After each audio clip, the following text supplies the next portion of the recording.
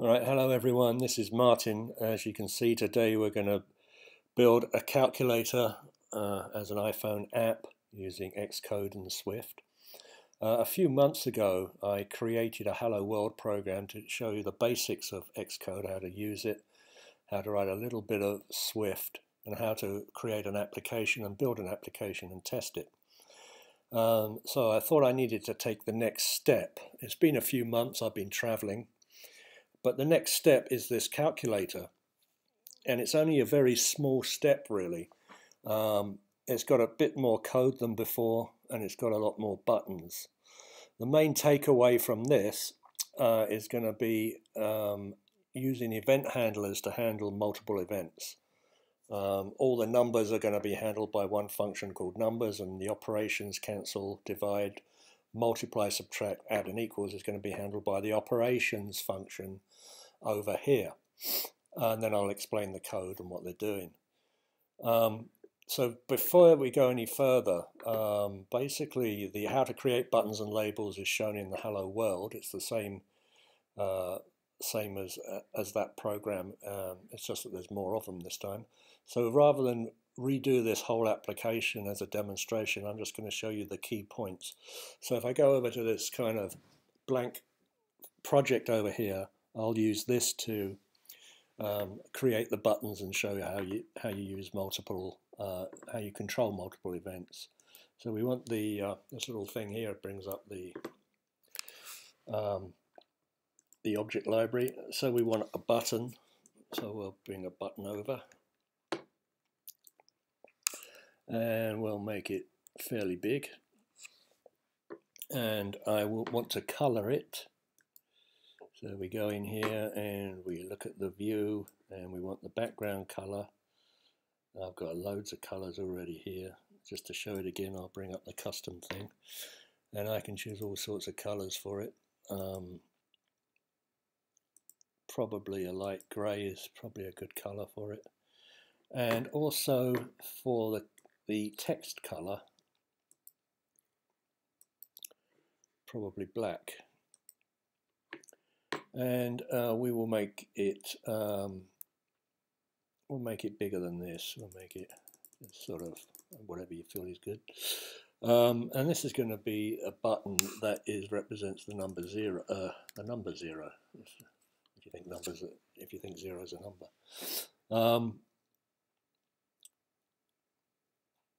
All right. There we are. I just wanted to make this bold.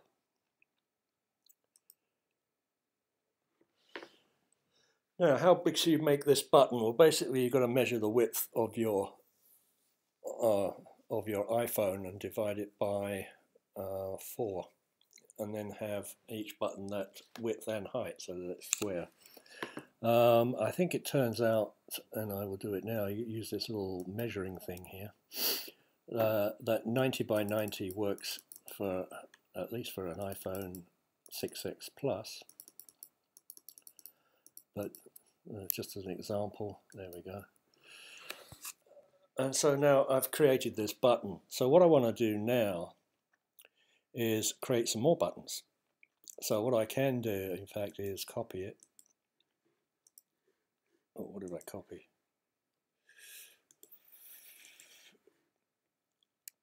And paste it. And the only thing I want to change on this is its name. Instead of 0, it's going to be called 1. And then we'll paste it again. And this will be 2. And so on. And you go all the way up to you got 0 to 9. So the key is I want to be able to use one function for this. So I want to be able to set a value in here called the tag, and I'm going to call start at 1 just to be completely generic. So this is tagged 1, and now I'm going to put it into the code, select it, control button, drag it over. This is going to be an action, and it's going to be called numbers. and it has to be a UI button because we want to be able to access the tag value. I'll just make a little gap in here like this, and now I'm going to select 1,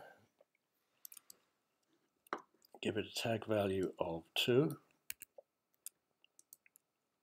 I should set up the other tag value while I'm here. This will be 3.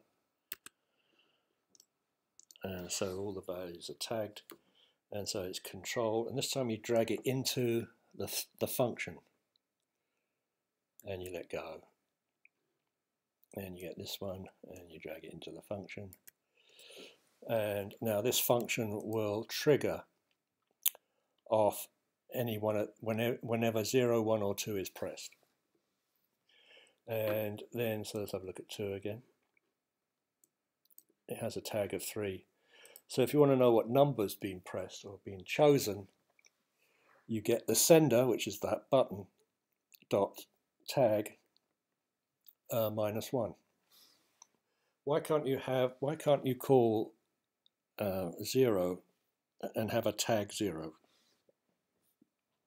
I do know, but I'm going to leave that as an exercise for the student. So that's how you do it. You tag them and you drag them into the same function. So that's what was done here. I dragged 0 out. There's obviously some cosmetic things I've done here. I've colored it the same way as the calculator on the iPhone. So all 0 to 9 is handled by numbers, and the calculations by and the operations by a function called operations, using the same method, dragging the buttons into the code. So what does the code have to do? It's pretty simple. Basically, it's going to, when you press one of these numbers, it's going to concatenate this to this label, whatever number was pressed before, plus the number you just press, or plus meaning concatenated with. So if I pressed 1, it'll be concatenated with nothing, so 1 will appear here. If I press 2, it'll be concatenated with 1, and you'll see the number 12 here. And each time, because you don't know how many numbers they're going to press, you're going to convert it to a double, the whole label text. So when you're done, you have the whole number saved in something called number on screen. The next thing that's going to happen is that someone's going to press an operation because they want to multiply it by something, or whatever. They might press the multiply button. So there's a couple of conditions here. So if the label text is not blank, the button pressed is not clear, and the button pressed is not equals, save the entered number and then reset the display, the number on screen parameter, ready to get the next number. So here it is, label text not equal to blank, sender tag is not equal to 11. Remember the tag we talked about before? That would be cancel, and sender tag not equal to 16, which is the equals sign. Then the previous number equals the current number on the display. We did save it in number on screen before, but I'm saving it directly from the label again into something called previous number.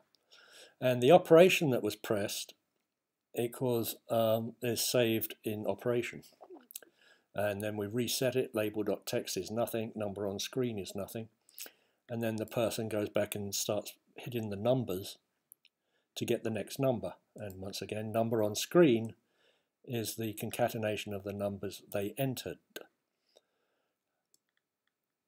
These variables are up here, number on screen, previous number, and operation, and they're initialized to 0, which is always the good practice.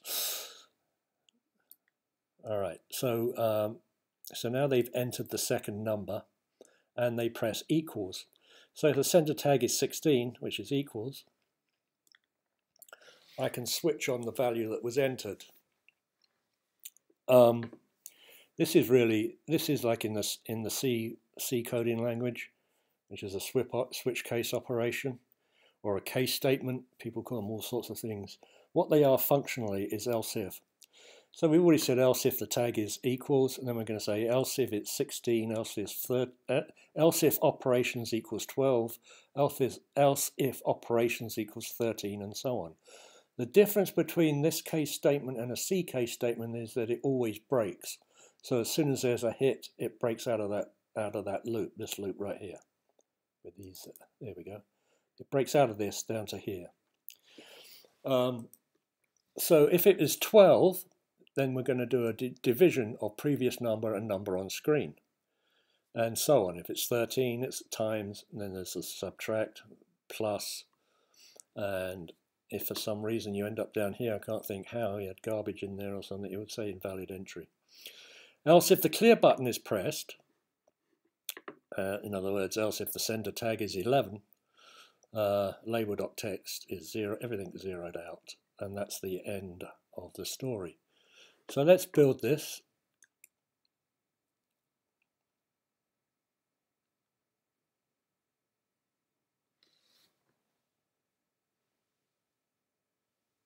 This should be coming up any minute now. Bringing up the simulator.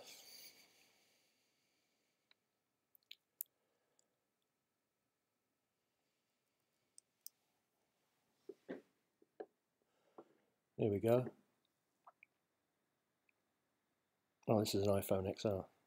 Well, I suppose it really matters. So let's do 5 times 8 equals 40, divided by 4 equals 10, divided by 7 equals 1.4285714285714286, and so on. So that's how that works. Let's quit the simulator. There is the code. Don't worry about that, it didn't stop. There we go. And there's the calculator. So that's it for now. It's fairly straightforward. You can photograph the screen to get the code if you want.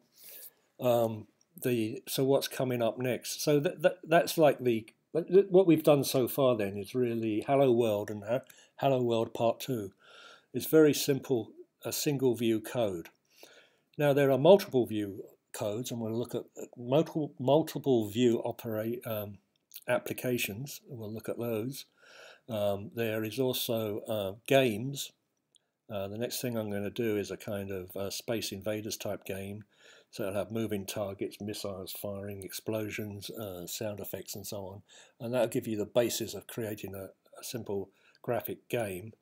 And then there's databases. In other words, if you make a really big app, especially games, and you want to keep scores and competitive scores with the other users, you need a central database, which means you need a Bluehost hosting service, or some other hosting service. Bluehost is one of the best, I think. There's plenty of them though. You just go to Google and say review hosting services, and you'll get the best one from that really. And whatever you choose, they have SQL services and databases, and then you can connect this application to send requests to it and so on, and that will be explained also. And that's how the really big apps with all the competitive users are managed. So that's it for now. I'll see you again next time. Thanks very much.